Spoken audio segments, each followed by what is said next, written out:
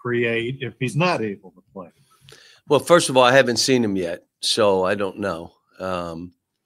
Second thing is it gives another guy an opportunity. One guy's misery is another guy's opportunity. So whether it's Bryce, whether it's Davion, whether it's Lance, it may end up having to play Keon more minutes than my biggest thing for this whole team is sub yourself.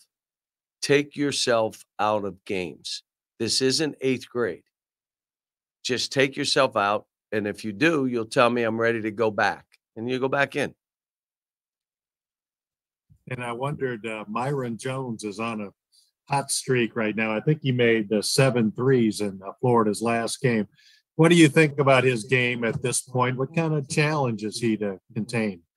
He's playing really well. And I told the staff last night that one of the things that they are able to do is get on a run of threes that spread out games.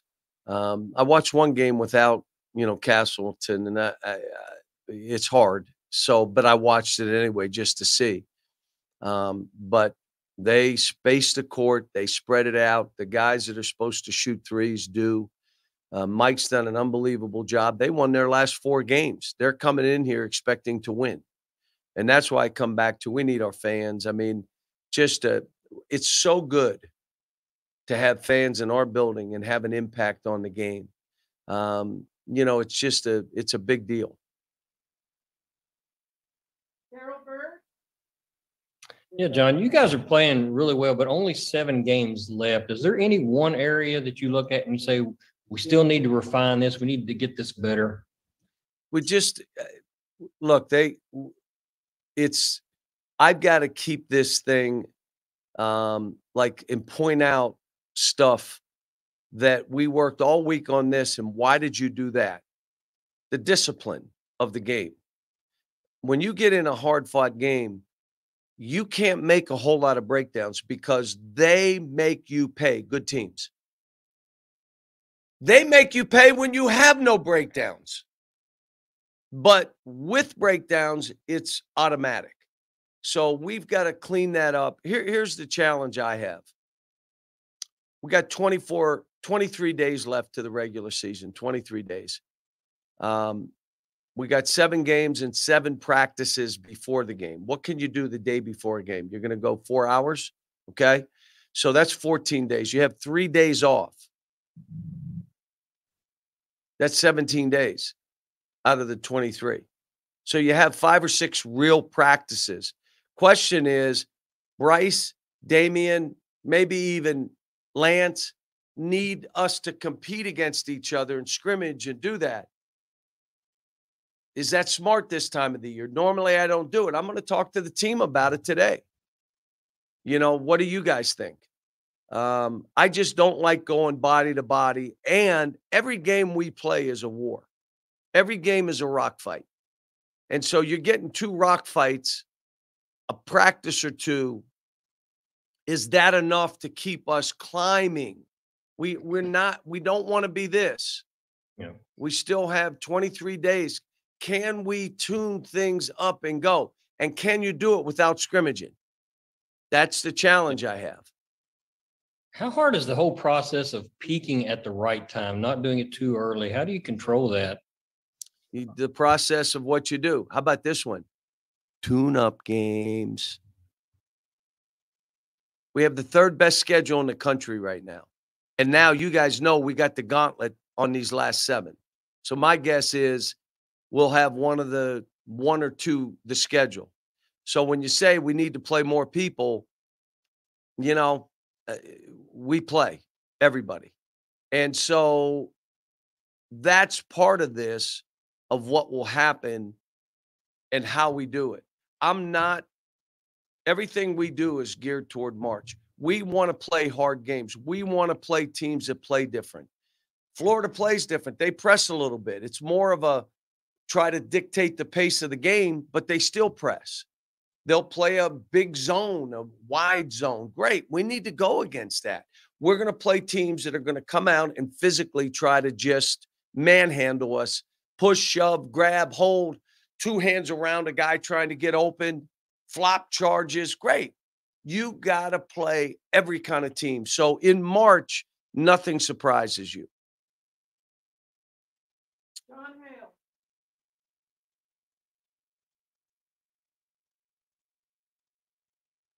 John, we can't hear you. All right, we'll go to Dick Gabriel. Yeah, John, you mentioned this not long ago, but teams are obviously just camping out around Oscar as though to say you are not going to beat us on the boards. Is there anything you as a staff can do strategically, or is it just a matter of your kids sticking their nose in and helping? Well, I'm saying we're going to end up getting 40 rebounds. So even with what they're doing, he's getting 15. That's ridiculous. Okay. Do you really want him to get 40? Somebody else got to go in there and rebound. And that's why we're telling whether Jacob or Keon, their number one thing, if Bryce goes in and he doesn't rebound or they jerk rebounds from him, it's a hard game to play. I don't care what he does offensively. Defend and rebound, and you'll get a chance to stay on that court. Let the guards get you shots. That's what's happened for Keon. They are making the plays for him to get shots, and he's knocking them down because he can't. Bryce could be the same. Focus on rebounding and defense. But the kid, all that they're doing, and I know what you're saying, you're trying to be nice, but they're beating the crap out of him, and he's still coming up with 14. Sometimes there's 2 and 3 guys on him, which means where are the rest of you guys? Come on, get in there and rebound.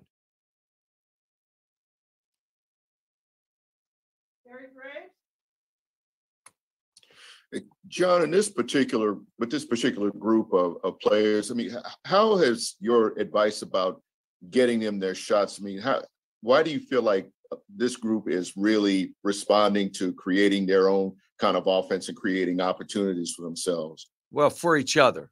It's not, we had 25 assists last game.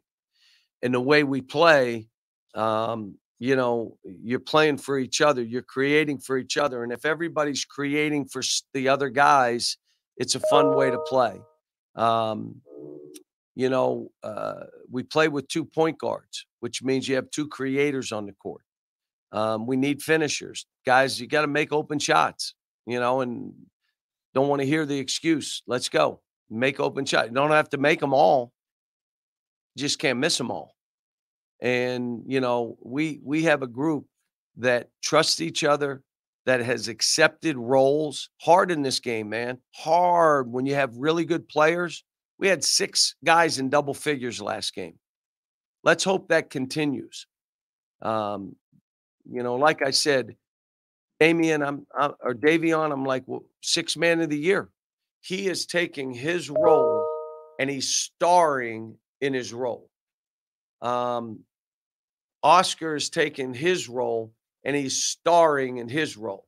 Now, Keon being more physical, rebounding the ball, taking the clutter so he's not playing with the weight of the world on his shoulders. All of a sudden, he's starring in his role. How about Jacob? He's starring in his role. How about Steady Eddie? Kellan, he's starring in his role. How about Ty and Severe? I told Ty yesterday, you got to come to us when you have plays you can make and we have to do something. I told Severe yesterday, the greatest thing for Severe, he has as big an impact on the game as anybody in it, even when he doesn't make a shot. Defensively, leading us, creating, breaking down people. He worries about making shots. Stop. It doesn't matter except to you, but it doesn't matter to our team. And when it doesn't matter to you, Severe, you're going to make more shots. But when you're feeling the weight of the world because I'm missing this, I didn't score, don't. The impact that anybody about basketball sees that he has, even when he doesn't score. When he scores, we win pretty big. Gary, we'll come back to you. John, you may have answered this already, but you said on the radio show that this team's identity is set. and you just need to repeat it, regularly. That's it. This is how we play. What is the identity in your mind? I didn't say identity. I said we're established who we are. We're established the kind of team we are. We're established, whether it's on the road or at home, we've established that we're one of the better teams. It's established now. Now, let's see if we can improve on it. Let's see if we're playing against ourselves. And let's practice and prepare in a way that we're not satisfied. We stay hungry, yet we're humble. We know Florida can beat us. We know they're good. They won 4 in a row. They struggled without the big guy. They lost some games. Well, he was out. What if Oscar were out? We'd lose some games. So they're good. They can beat us. But speaking about Oscar, how about Oscar goes to a grade school where there are kids in town from the Congo, and they said it was off the charts what he did. Davion, I can go down the line. How does anyone talk down on any of these kids? How do you talk down on them? How about this? Talk down on the program? If you're a fan of this program, and maybe you're not, whether you're reading it or listening to it, how talking down? I mean, I don't get it, but my thing is we have the greatest fans, which makes this job what it is. They're here for our kids. I can't tell you what I'm getting everywhere I go. I can't tell you what's coming in because this program is not me.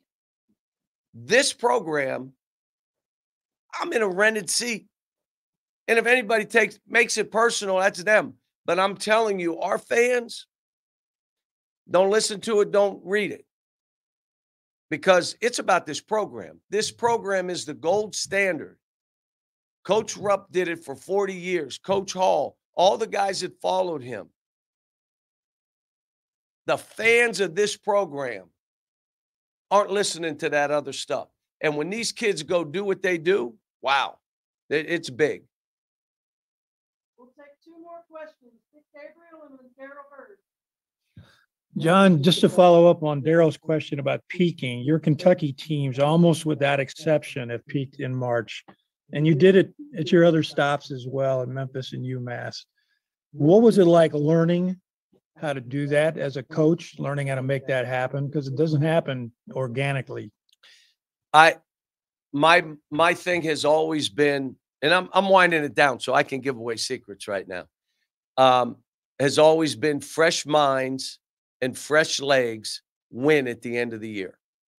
Fresh minds and fresh legs win, which means we're not having 2-hour film sessions, not doing it. I don't want to do it. We're not having 4-hour practices, not at the end of the year. We are what we are. We're established. We're just trying to get sharper and more consistent, more disciplined. Most of that is mental. The other thing I would tell you is for the entire season, I do not make one game bigger than another. I don't. Any game we play Louisville. Well, we didn't play them this year, but we're not making that game any bigger than Western Kentucky, Eastern Kentucky, Moorhead. We're not. Moorhead, by the way, has a big game this weekend. Coach Spradlin has done, Preston, unbelievable job. They got Murray. So both good teams. They could get 2 teams in the NCAA tournament, by the way. But anyway, I don't build one game up bigger than the other. There's no Newt Rockne talks prior to the game. You got to do this. And we're sweeping the floor and jumping on stuff. I don't do any of that. This is, let's become a machine. Everything is day-to-day improvement. Stay in the moment. Every game is big here because there may be some teams across the country that are winding it down. Let's get this over. Unless they play us. And then they say it'll make our season if we beat Kentucky. Let's go crazy. So every game is big. Darrell, finish us off. From one 63-year-old to another, happy belated birthday, which brings up the idea of this year seems to have rejuvenated you. How much longer you think you might do this? You were talking about you're winding down. You give away secrets now. Well, Look, this has been so much fun. The approach that these young people have taken, how they share. We got great kids, and their parents should be commended for the kind of kids we have here. And then in this recruiting process, we can't get away from who we are and what we're about. We can't sign guys just to sign them to get it done. This is different here. It isn't for everybody. That's not being arrogant. It's a different way that, like I said, these kids get prepared for the rest of their lives here, and not just in basketball and everything. What they're doing away from this court in this town and where they can make a difference, but also basketball-wise, the maturity of this group. I'm loving walking into practice, but I've had, out of my 13 years, probably 7 of the teams were this way. That we haven't had a bad practice this year. Now, I probably shouldn't say it. Maybe we'll have one somewhere, but we really have not. Thank you so much for your time, Coach. We'll have 2 questions.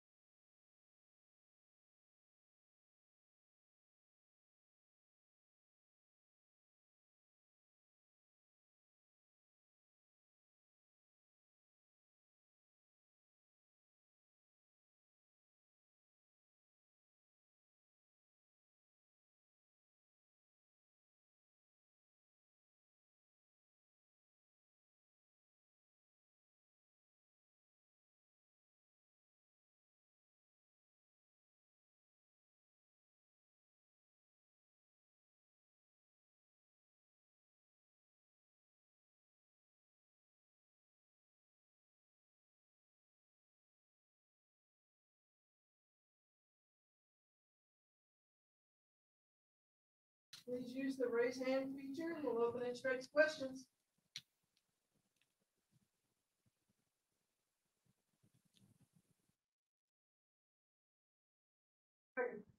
Go ahead, Nick Brown.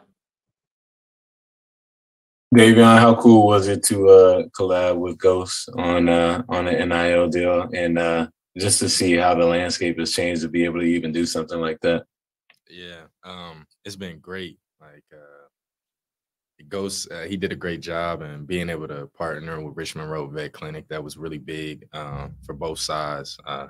Ghost really loves it there, and it's really just about a comfort thing and a match, and the whole partnership has been great with them. But I specifically remember, like, when I was I may have been a freshman in college. Yeah, I was a freshman in college, and I had made my own shirts with my logo on the back, like a little logo I had made up, and my coach had, and I had posted on Instagram, not knowing any better. My coach had brought me in and was like, "Hey, we got to get rid of those. You can't sell those." And now, like, just to look how times have changed, it's crazy. So yeah, it's been good. On the basketball forefront, the way you guys were able to get 6 players in double figures in the last game, in the midweek game, the way you guys are getting into sets quickly and the ball not sticking around, that's improved and progressed throughout the season. Do you feel like you guys have another level you can reach there? Like, you guys have all said that you feel like there's 5 more double figures on this team. Oh yeah, absolutely. I mean, you got to pick your poison every time you play us. I mean, everyone can do something special, and like I said, it's only been 6 of us that have reached that 20-point mark, but there's 5 of the guys that can 100% do it. And that's the thing about this team and the way that the coaches put it together. When we all play to our strengths, it could be anybody's night. And that's why you come in and you have a deep roster like this, but everyone knows their role and mesh together. I mean, we're really just now tapping into ourselves, especially being able to play big games on the road and being able to play big games at home. I mean, everyone's going to bring their best game against us. So how we, fight back to that is, really showing our character every night. Tyler Thompson? Hey, Davion. So Calipari said that he thinks you should be the front runner for Sixth Man of the Year. What does it mean to you to get that kind of praise from Cal, and what would you define your role as on this team?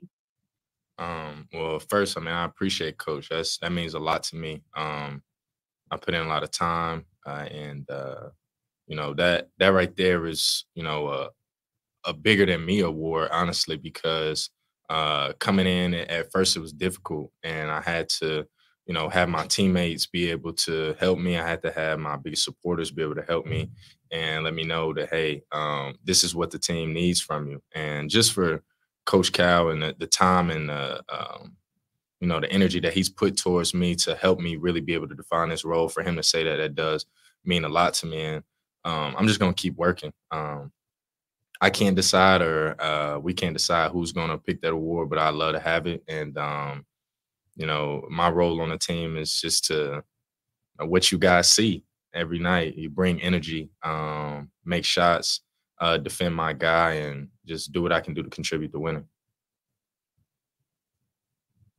Gary Tipton? Davion, I'm getting old, so I hope you can speak a little louder so I can hear you. All right. I'm wondering, when's the last time you came off the bench and before this season and had sort of a sixth man role? Honestly, is this loud enough? Oh, yeah, I'll come closer.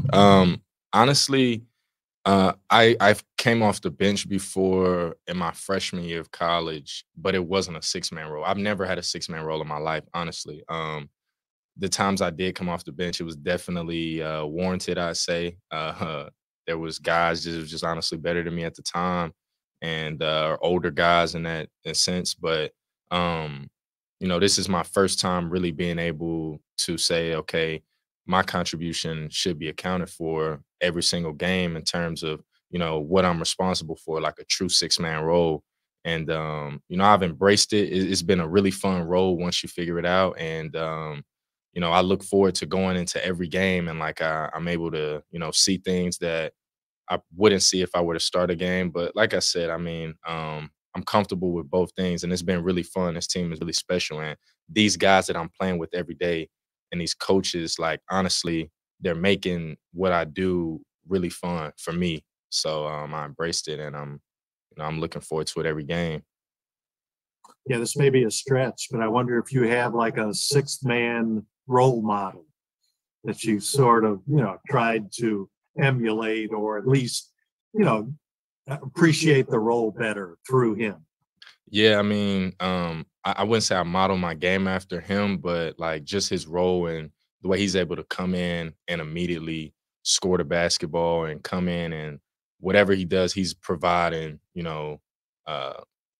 something for his team, and that's Lou Williams, and how he made the six-man cool. There's rap songs about him. There's, he really defined that role, and he made it cool for a lot of young kids and upcoming basketball players to want to do. The immature person would laugh, oh, you coming off the bench, or, but Lou made it so cool, and it's and it is what it is. It's a part of the game.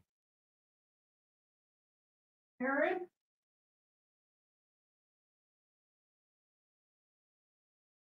Go ahead.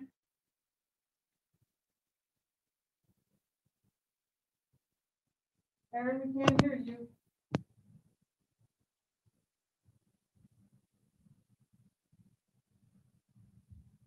Try one more time. Do you got me? Okay, sorry about that. Davion, what stands out about what Florida's doing lately? They've won 4 in a row, and what kind of just stands out about them on tape? They're winning games. Like you said, 4 in a row. They had their big guy back.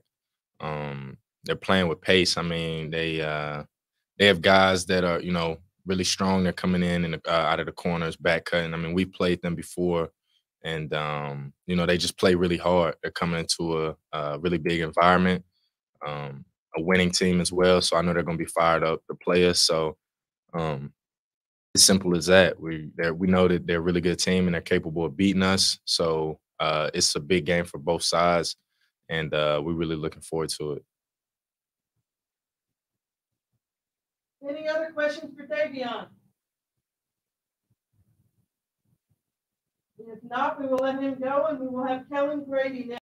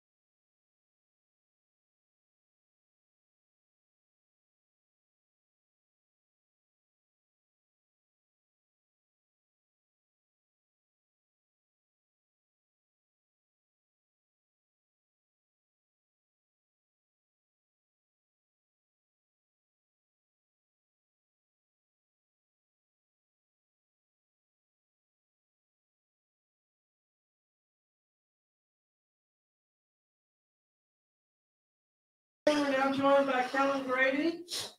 You want to go ahead and raise your hands? We'll open it straight to questions.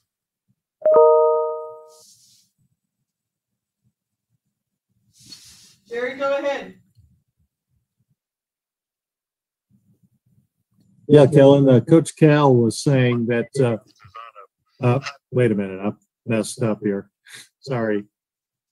Coach Cal has said that you guys have kind of established who you are, and it's just a case of being consistent with it and improving it. What is that identity, for lack of a better word, that you think you guys have established? I think we've got a very complete team.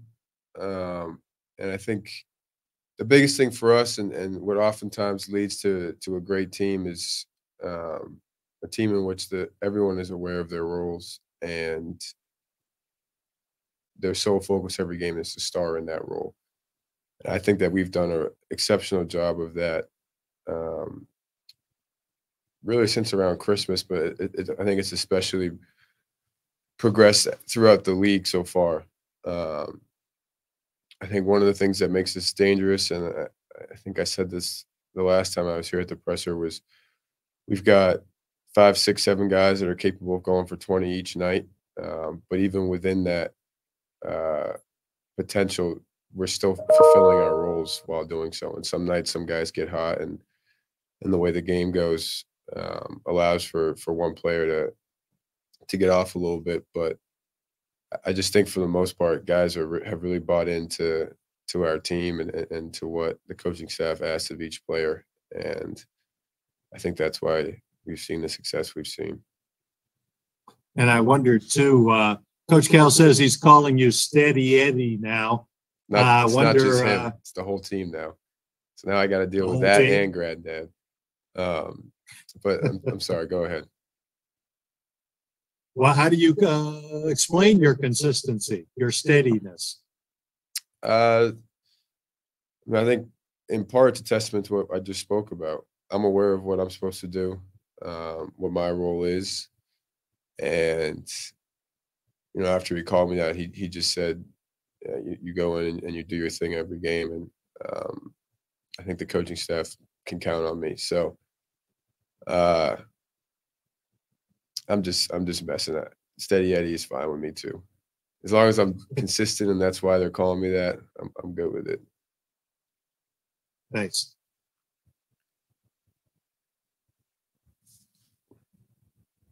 Questions for Kellan?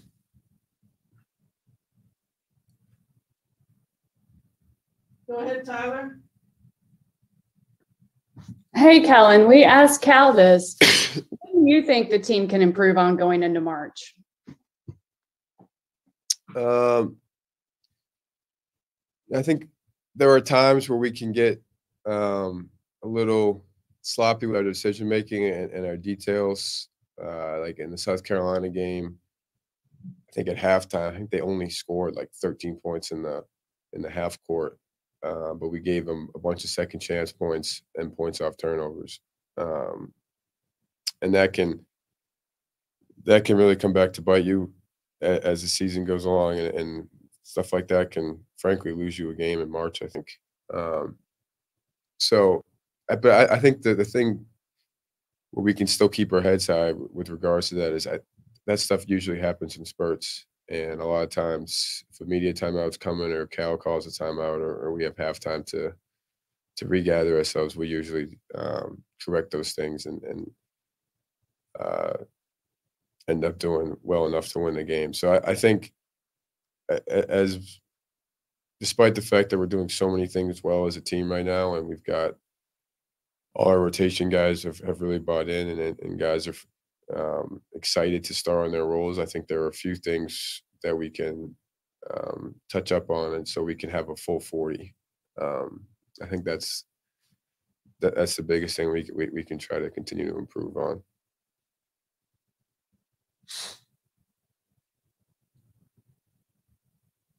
Anything else for Kellan today, guys?